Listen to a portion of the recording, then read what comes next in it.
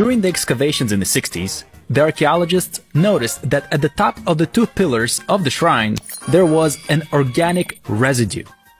So they ran an analysis, but at that time the technology was very limited and did not provide any conclusive results. So the pillars, together with all of the artifacts, were taken to the Israel Museum for safekeeping, where they stayed on display for half a century.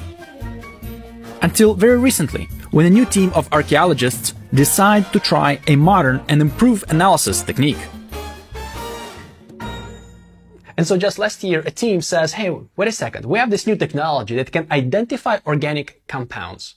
So let's go to the Museum of Israel and examine the top of the columns from this Holy of Holies.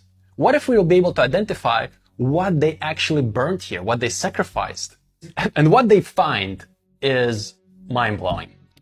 The big pillar had a residue of frankincense, a fragrant perfume that the Israelites were instructed to burn as incense in the tabernacle, and then later in the temple in Jerusalem. While the smaller pillar had a very well-preserved residue of cannabis. And it wasn't placed there just for beauty, but the analysis found that it was mixed with animal dung, which acted as a fuel so that when it's burning, the cannabis plant could reach the needed temperature to produce mind-altering experience. Tale is old as time, song is old as rhyme, making up the sheet.